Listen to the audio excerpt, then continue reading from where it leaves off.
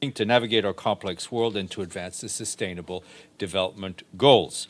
As we mark the 10th anniversary of the UN Plan of Action on the Safety of Journalists, the Secretary General calls on governments and the international community to take the necessary steps to protect our journalists, to end a common culture of impunity, and to enable journalists to do their essential work. A quick note to add that UNESCO's report on the safety of journalists is out on the agency's website. Okay. As they say, once more with feeling, right? Yeah. What? It might happen twice. Yeah. I'm gonna skip. I'll go back. I'll do the first one last because I. All right, somebody's clearly joined us. You saw a bit earlier today, we issued a statement in which the Secretary General warmly welcomes the announcement from the Russian Federation on its resumed participation on the implementation of the Black Sea Grain Initiative to facilitate the safe navigation of exports of grain, foodstuff, and fertilizer from Ukraine. He is grateful for the diplomatic efforts of Turkey and thanks to UN coordinator Amir Abdullah and his team for their work in keeping this vital food supply line open. The Secretary General continues his engagement with all actors towards the renewal and full implementation of the initiative, and he also remains committed to removing remaining obstacles to the exports of Russian food and fertilizer. Speaking of the Secretary General, he is, as we speak, hopefully in the air on his way back to New York. We expect him to land shortly. He was in Algiers last night where he addressed the opening session of the League of Arab States Summit. In his remarks, he said he looks forward to continuing our work together with the Arab League to address the challenges across the region and advance peace, sustainable development, and human rights. Turning to the issue of climate, he said that COP27 in Sharm el-Sheikh will be another vital opportunity for restoring trust between developed and developing countries. His remarks were online and shared with you. Quick update from the Democratic Republic of the Congo, where, as we've mentioned a number of times before, renewed fighting between the Congolese army and the M23 groups. The M23 armed group has forced thousands to flee their homes in Rutshuru territory in North Kivu. Many of those displaced have been living in schools, hospitals, churches, and other sites, although the majority are living with host families. Despite severe access constraints, humanitarian workers have started helping displaced people in Nyarongo territory, providing them with water and health care. Our partners are also able to distribute food to some 50,000 people. More than 180 unaccompanied children have been identified and assisted by child protection workers, while some 2,000 others are receiving psychosocial support. The needs still exceed present capacities, especially in the south of Kaine health zones in Lubero territory, which was already home to some 50,000 displaced people. The most urgent needs include water, hygiene, sanitation, as well as essential household items and shelter, food, health care, and protection.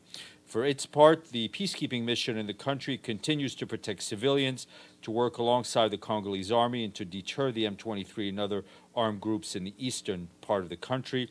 To do so, the mission is maintaining multiple positions where possible in the zone of hostilities. And following consultations with national partners, the peacekeeping mission withdrew its peacekeepers from its base in Rumangabo in North Kivu, an area where Congolese army is no longer present. Sadly, we've had to report an incident against peacekeepers that took place yesterday. A crowd of people threw stones at a peacekeeping convoy, which was at an army checkpoint near a site for displaced people about 8 kilometers north of Goma. 2 peacekeepers were injured and at least 1 mission vehicle was set on fire. Peacekeepers fired warning shots to ensure safe passage of the convoy. Our colleagues note that this type of violence and destruction of equipment limits the mission's capacity to carry out its mandate to protect civilians and support the delivery of humanitarian assistance to vulnerable communities.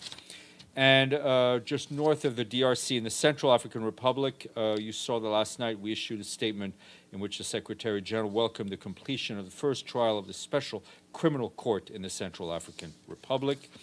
The UN mission in that country reports to us that it's continuing its efforts in support of national authorities to protect the population around the country. Over the past week, military peacekeepers conducted over 1,600 patrols, nearly 20% more than in the previous week.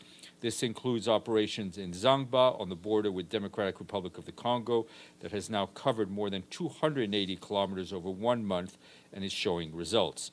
This week, the peacekeeping mission repelled armed groups in Bada, in Basse-Kotto Prefecture, seizing weapons and materiel.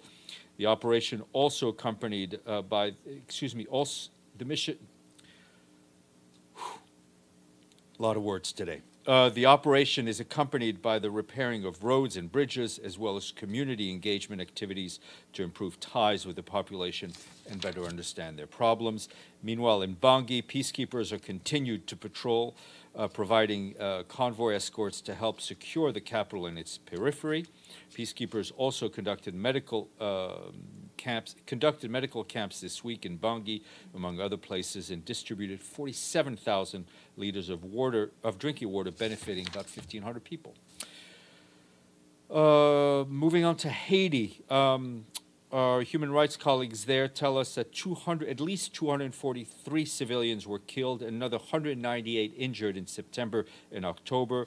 Regarding cholera, the data collected by authorities shows a continued increase in the number of suspected cholera cases, with close to 3,400 cases recorded as of yesterday. The Pan American Health Organization continues to provide technical assistance to the Ministry of Health while procuring medical supplies and equipment, including 300 additional beds to increase the capacity of 15 currently functioning cholera treatment centers. In October, UNICEF and the National Water Distribution Authorities distributed over 331,000 liters of safe drinking water at a site for displaced people. UNICEF and their partners have also reached over 11,500 households in Cité Soleil with cholera prevention communication. Our humanitarian health partners are providing health care to 600 people, including 400 children across Cité Soleil. In the past few days, our colleagues in the World Food Program carried out special food distributions also in Cité Soleil, as well as Cap-Haïtien and Messade in different departments. They reached close to 22,000 people, which is nearly double the number of people reached since the fuel crisis began in September. Finally, during the past week, the International Organization for Migration provided 29,000 non-food items to health partners working in cholera treatment centers.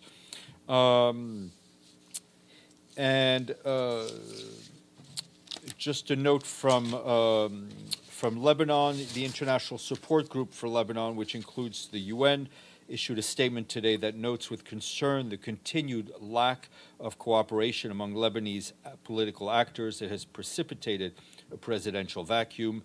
That vacuum comes at a time when Lebanon most requires quick and decisive action to address its dire economic, financial, and institutional crises.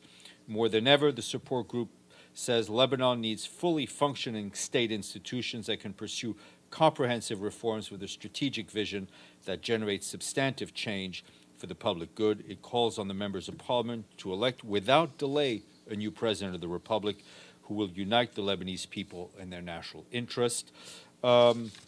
Couple of notes to share with you. Tomorrow there'll be an event at 3:15 in the Dag Hammarskjöld Library. It will be done in partnership with the City College of New York, and it's to launch the selected papers of former Secretary General Ban Ki-moon.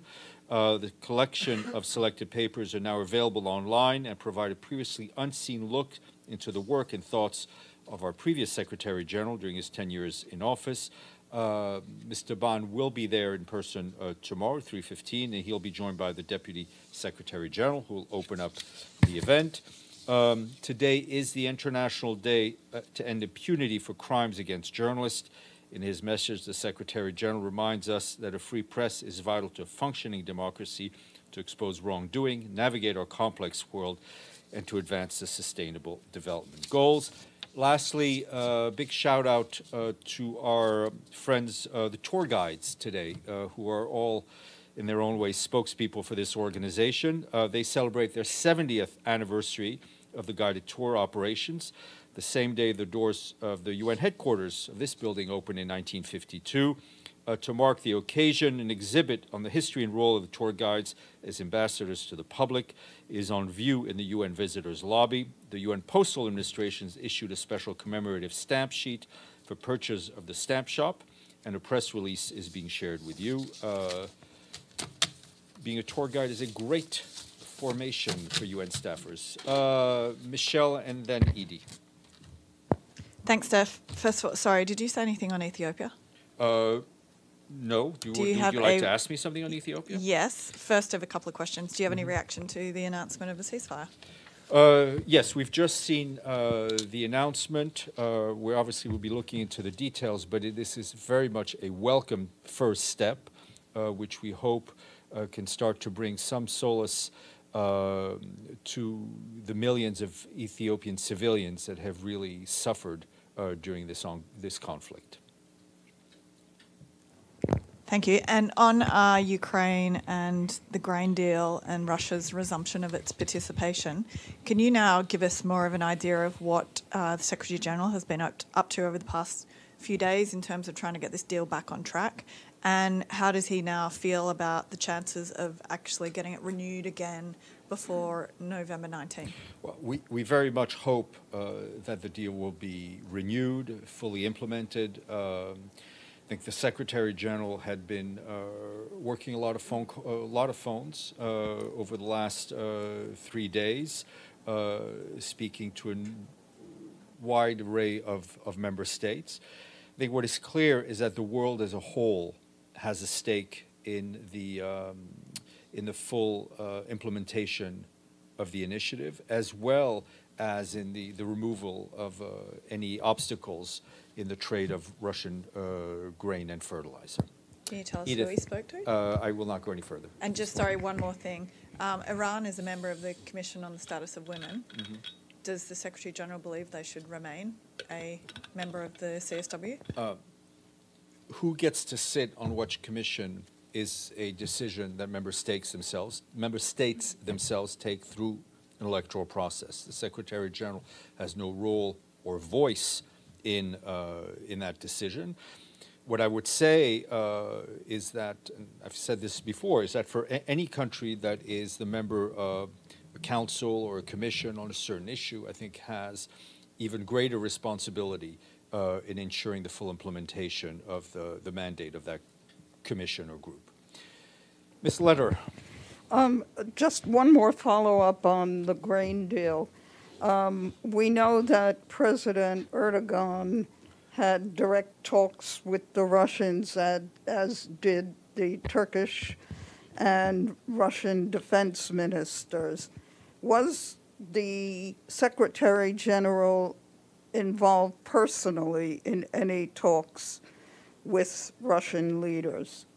Yes, I mean, I'm not hiding anything from you. Secretary General did not have a direct conversation with President Putin in the last 3 days. He did, however, have a number of conversations with various Russian officials. Okay, and secondly, the DPRK, North Korea, launched its greatest missile barrage today, including one missile that went across the demarcation line, and the South Koreans responded. Does the Secretary General have any response to this escalation? The Secretary General remains seriously concerned about the increasing tensions that we're seeing on the Korean Peninsula. The DPRK's continued launches of missiles using ballistic missile technology are clear violations of relevant Security Council resolutions and contribute to increasing regional and international tensions. There is an urgent need to renew diplomatic efforts. The Secretary General urges the DPRK to immediately return to the negotiating table. He also urges the key parties to resume their diplomatic efforts with a view to achieving sustainable peace and a complete and verifiable denuclearization of the Korean Peninsula, and to foster an environment that is conducive to dialogue. Benno. Thank you. Another follow-up on the grain deal. Are you aware of any conditions under which Russia joined the initiative again? No. Then a question about Haiti. Can you give us an update about the SG's efforts of establishing a supporting force for the country? mean, you know, the SG's recommendation was that member states gather together and come up with a plan to send a force to help deal with the police situation, the security situation. We understand those talks are still ongoing, but we have not been, nothing at least been shared with us, as far as I know, of any breakthrough on that front. The situation is not improving on the ground, so it becomes more and more important for member states to heed the Secretary General's call. Betul. Steph, I'll just follow up on the grain deal. You talked about the phone calls the SG had. Can you please elaborate on these phone calls? Did the SG talk to any Turkish officials, and what did he talk about with, and did he also talk to the Ukrainian officials? And if he did talk to the Turkish officials, did he get anything on the renewal of the grain deal? Well, I mean, you know, the renewal is automatic unless there is an active no. He spoke to, I know he spoke to the ambassador here. I'll have to check if he spoke to anybody else, but, you know, our colleagues in Istanbul were in constant contact with the Ministry of Defense in Ankara, the Ministry of Foreign Relations as well. The Secretary General spoke to President Zelensky. I mean, I know he was on the phone almost constantly, all day on Sunday, most of Saturday, and I know he didn't. You know, I know he didn't leave his house on Sunday because he was just on the phone, literally all the time. In these types of crises, I think the Secretary General is one to involve himself directly and speaking to his advisors and speaking to PRs and ministers and whatever he needs to do. Is he hopeful about the renewal of the deal following his conversations with various Mr. Griffiths, officials? I think, stated his optimism. We very much hope it will be done. As I said, this is something for the benefit of the sake of the world. I mean, we saw, if I'm not mistaken, today a downward trend in the wheat future prices as soon as the announcement was made. So we know this has real life consequences for millions of people. Victoria. Hello, thank you. Yeah, whatever is yeah, best for you. I've been called worse. Yeah. I want to ask also about grain deal. So Russians said that they rejoined the grain deal after they got written security guarantees from Ukraine. I wonder whether you heard about the written security guarantees and whether the Russians gave some guarantees that those vessels they value so much, I mean the military ships Ukraine attacked, would not bomb Ukrainian cities and towns in future. Look, you're basically asking me to speak for both the Ukrainian government and the Russian government, which is not something I can do.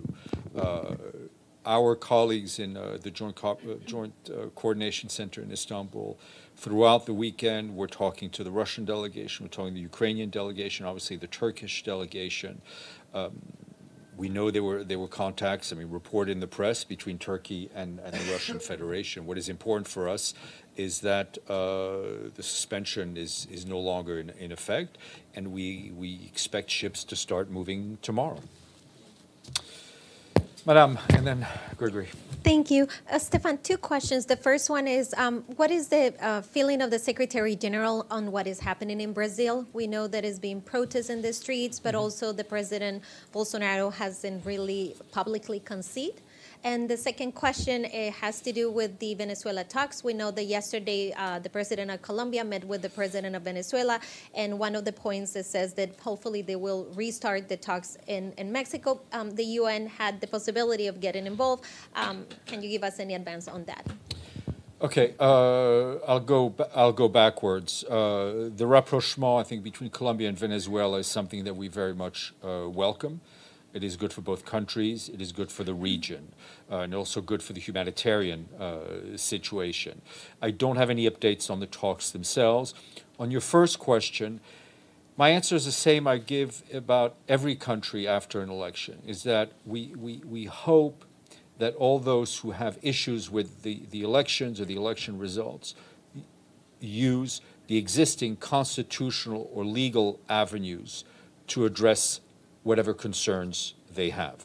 The Secretary General spoke on Monday with President Lula. He congratulated him. They've known each other for quite some time. A quick follow-up. Is any concerns of this rhetoric of before the election happening to have politicians, and in this case, the president of Brazil and his team, to question the transparency of the election, to question the system, the machines? Is that create a worry for the Secretary General of this type of rhetoric, creating a seed of doubt on people? I think it's very important in any country that citizens have full faith in the electoral system, and those who are part of that electoral system support the institutions. Gregory. Thank you very much, Stéphane. Russian Foreign Ministry and its statement today said that Russia is strongly committed to indemnification of nuclear war and also committed to any confrontation of nuclear states. So, do you have any comment on that? Well, I mean, that certainly is the goal of the Secretary General, to never have to see any nuclear conflict. Yep. Thank you. My first question is about the call of the Secretary General to Lebanese parties to end the presidential vacuum and to elect a president of the Republic in Lebanon. So what are the measures that the UN could do to help? I mean, the UN and the international community cannot substitute itself for Lebanese political leaders. There's an elected parliament. Yeah. Leaders, whether it's in Lebanon or ever, need to live up to their responsibilities. Right. A president needs to be elected in a country that faces institutional crises, financial crises, and also, I mean, cholera, all sorts of crises for which, in order to deal with those crises, you need strong institutions. We through the International Support Group, will always be there to help in any way we can the Lebanese people, and to help Lebanese leaders move forward on a positive path, but we can't substitute ourselves for them. The cooperation of the governments in Syria and Lebanon with the UN, are they cooperating with you as UN in terms of fighting cholera, or how do you assess their cooperation? Well, I mean, first of all, it is the responsibility of any state to take care of its own people. So they are in the lead in dealing with these crises, right? We are there to support state institutions. You're dealing in Lebanon with a country that has had for years now severe financial challenges, which has an implication on the healthcare system, on the water distribution system.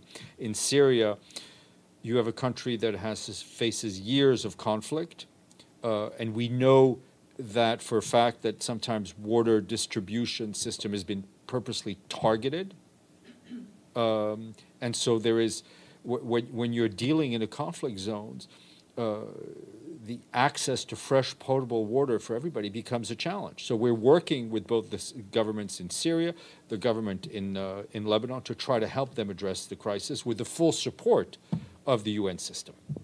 Ms. Fasullo. Thank you, Steph. Going back to the Black Sea deal, we know that the Secretary General advocated that the arrangement be a two-part deal, the second, of course, being that Russia be allowed to ship its fertilizer, food, et cetera, around the world. Last week you mentioned that it's primarily a commercial deal, and that so the UN doesn't have a big role. My question is that given the SG's major support of this, do you know if there's any communication going on with the countries, perhaps, that would have clout with the, in other words, we've heard that ports are blocking the export, some ports. and that insurance companies, shipping companies are not providing whatever's needed to ship out goods. So the question I have is, the countries that have clout, perhaps in giving assurances to the commercial companies, is there any pressure or, shall I say, discussion from the UN in facilitating that? Exactly. The discussions the Secretary General is having on that, on the facilitation of trade of Russian fertilizer and fruit products is primarily with the European Union, the United States, and the United Kingdom, right? And we very much hope to see progress in that department. Madame. Hi, it's my debut, Amanda, CNBC. I just wanted to get your reaction. Earlier today, the White House accused North Korea of supplying Russia with weapons, which they believe will make an appearance on the battlefield in Ukraine. And so I'm wondering what the UN reaction is to this, considering this comes on the heel of allegations that Tehran is also supplying the Kremlin with weapons. Well, we have no, we from the Secretary point of view have no way of verifying that or another. There are existing sanctions against the DPRK. I have no doubt that this will be issued, that will be seen by the group of experts, by the sanctions experts. I mean, our feeling is that we don't want to see more weapons go into that theater. We want to see relief for the civilians that have been suffering. Ms. Kubiak, you are up to brief, and thank you. And hasta la vista.